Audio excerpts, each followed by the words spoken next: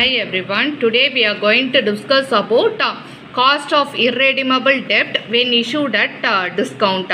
Already வந்து previous videosல cost of irredeemable debt எப்படி வந்து issued at parல calculate பண்ணோம் and issued at premiumல எப்படி calculate பண்ணோம் அப்படின்றத டிஸ்கஸ் பண்ணியிருப்பேன்.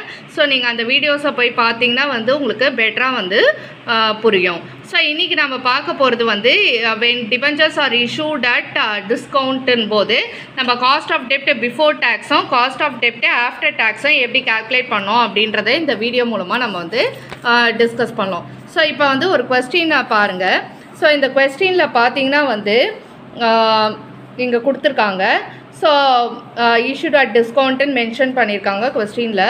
ஸோ பார்த்தீங்கன்னா Hadley limited issued 6,000 10% debentures of rupees 100 at a discount of 10%.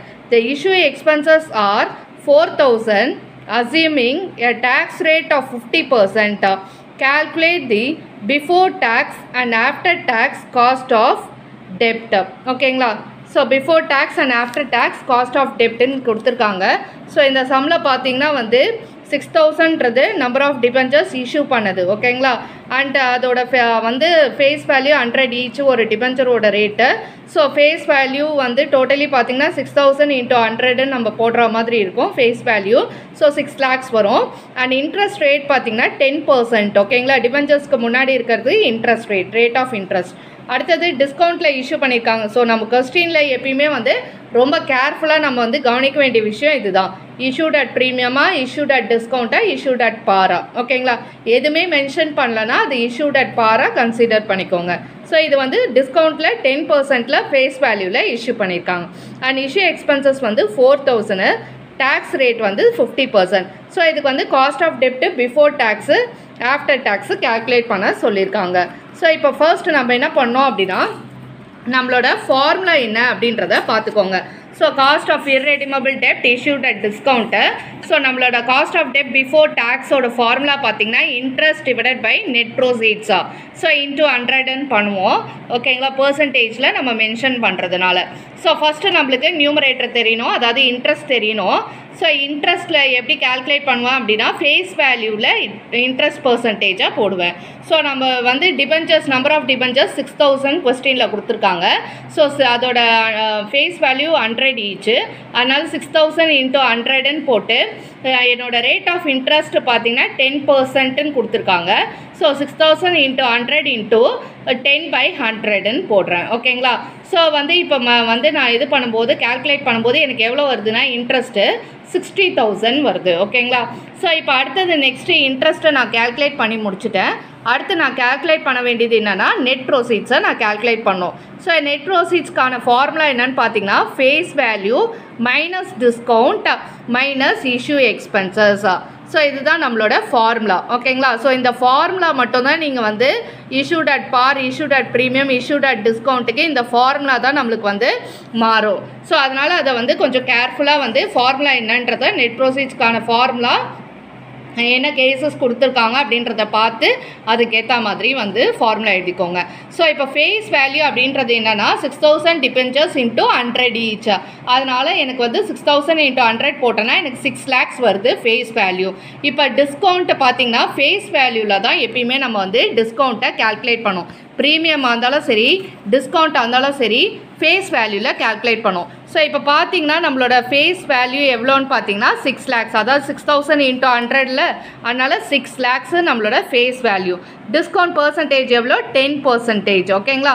So 6 lakhs × 10/100 அப்படின்னு போட்டிங்கன்னா உங்களுக்கு வந்து 60,000 வரும். ஓகேங்களா? ஸோ இந்த வேல்யூ எப்படி 60,000 நம்மளுக்கு கிடைக்குது அப்படின்னு பார்த்தீங்கன்னா எப்பயுமே நம்ம வந்து ஃபேஸ் வேல்யூவில் தான் கால்குலேட் பண்ணோம். ஸோ 6 lakhs × 10/100 டிஸ்கவுண்ட் பர்சன்டேஜ் வந்து 10%.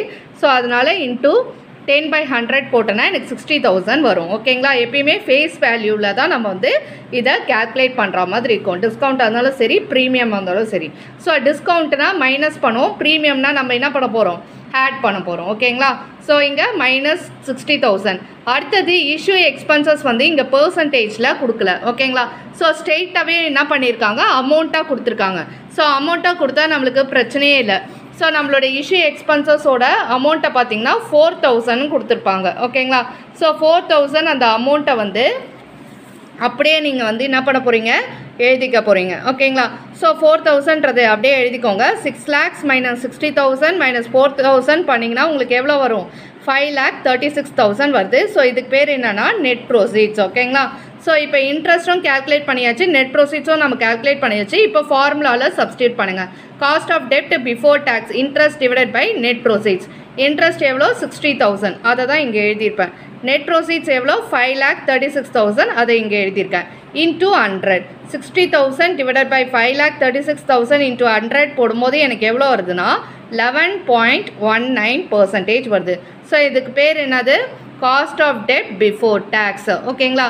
ஸோ அடுத்தது next cost of dept after tax calculate பண்ணும். ஆஃப்டர் டேக்ஸு கேல்குலேட் பண்ணும். இப்போ பார்த்தீங்கன்னா வந்து interest minus tax divided by net ப்ரோசீட்ஸா, இதுதான் என்னோட ஃபார்முலா. ஓகேங்களா? இது வந்து ஜென்ரல் ஃபார்முலா. ஓகேங்களா? ஸோ இப்போ இன்ட்ரெஸ்ட் எவ்வளோ, 60,000 எங்கேருந்து எடுக்கிறேன், ஆல்ரெடி நான் கேல்குலேட் பண்ணி வச்சுருக்கேன் 60,000, அதை வந்து அப்படியே இங்கே வந்து எடுத்துக்கிறேன். ஓகேங்களா? ஸோ டேக்ஸ் வந்து பார்த்தீங்கன்னா 50%ன்னு கொடுத்துருக்காங்க.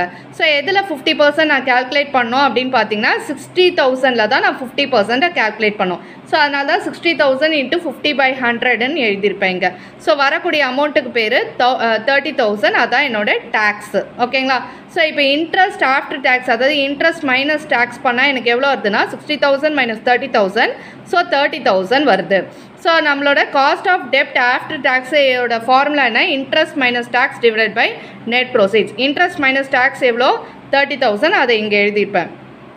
அண்ட் நெட் ப்ரோசீட்ஸ் ஃபார்முலாவில் இருக்குது. நெட் ப்ரோசீட்ஸ் நம்ம ஆல்ரெடி கேல்குலேட் பண்ணி வச்சுருக்கோம்ல, அந்த அமௌண்ட்டை தான் நம்ம எடுப்போம். ஸோ 5,36,000 தான் எடுப்போம். அதை திருப்பி நம்ம வந்து கேல்குலேட் பண்ண வேண்டிய அவசியம் இல்லை. ஸோ 5,36,000 எடுத்துக்கிட்டேன். 30,000 டிவைடட் பை 5,36,000 இன்ட்டு 100 பண்ணும்போது 5.60% வருது. ஸோ இதுதான் நம்மளோட cost of dept after tax. So cost of dept before tax கேட்டிருக்காங்க இந்த ப்ராப்ளமில், and cost of dept after tax கேட்டிருக்காங்க when issued at discount. ஓகேங்களா? ஸோ அதை தான் நம்ம வந்து இந்த வீடியோவில் டிஸ்கஸ் பண்ணியிருப்போம். ஓகேங்களா? ஸோ ஒரே ஒரு விஷயம் தான் இங்கே என்ன பண்ணியிருக்கோன்னா, டிஸ்கவுண்ட்டுன்னு ஒரு விஷயத்தை நெட் ப்ரோசீட்ஸில் கொண்டு வந்திருக்கோம். ஓகேங்களா? ஸோ எப்படி வந்து டிஸ்கவுண்ட்டை கேல்குலேட் பண்ணோம் அப்படின்னு சொன்னேன். அண்ட் இஷ்யூ எக்ஸ்பென்சஸ் பார்த்தீங்கன்னா அமௌண்ட்டாகவே இங்கே கொடுத்துட்டாங்க. ஓகேங்களா? ஸோ அமௌண்ட்டாக கொடுத்துட்டாங்கன்னா அந்த அமௌண்ட்டை பிரச்சனையே இல்லாமல் அப்படியே எழுதிக்கோங்க. சப்போஸ் பர்சன்டேஜாக இந்த ப்ராப்ளம்லேயே வந்து இப்போ அமௌண்ட் கொடுக்காம சப்போஸ் பர்சன்டேஜாக கொடுத்துருந்தாங்கன்னா இங்கே நம்ம என்ன பண்ணணும் அப்படின்னா ஃபேஸ் வேல்யூவில் தான் இஷ்யூ எக்ஸ்பென்சஸோட பர்சன்டேஜாக போடணும். ஓகேங்களா? ஆனால் செக்யூரிட்டிஸ் ப்ரீமியமில் நான் என்ன சொல்லியிருந்தேன்னா ஆட் பண்ணிவிட்டு அதில் பர்சன்டேஜ் கண்டுபிடிங்கன்னு சொல்லியிருந்தேன். ஓகேங்களா?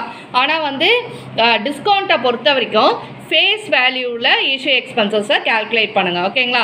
ஸோ இப்போ சப்போஸ் 2% இஷ்யூ எக்ஸ்பென்சஸ்ன்னு இந்த சம்மில் கொடுத்துருந்தாங்க. இன்ஸ்ட் ஆஃப் 4,000 பார்த்தீங்கன்னா 2% இதுலேருந்து கேல்குலேட் பண்ணுங்கள். ஃபேஸ் வேல்யூலேருந்து 6 lakhsல 2% கண்டுபிடிங்க. ஓகேங்களா?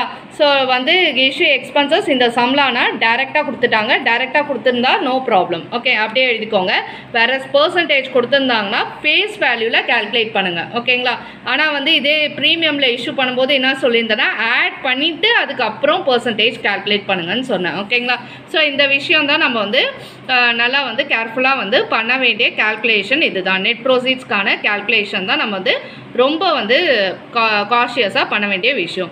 ஸோ இந்த செஷனில் பார்த்தீங்கன்னா வந்து cost of dept before tax and after tax இர்ரெடிமபிள் டெப்ட் கீழே நம்ம வந்து இஷ்யூட் அட் டிஸ்கவுண்ட்டுன்ற டாபிக் கீழே இந்த ப்ராப்ளமை நம்ம வந்து டிஸ்கஸ் பண்ணியிருக்கோம் இன்றைக்கி. Thank you so much.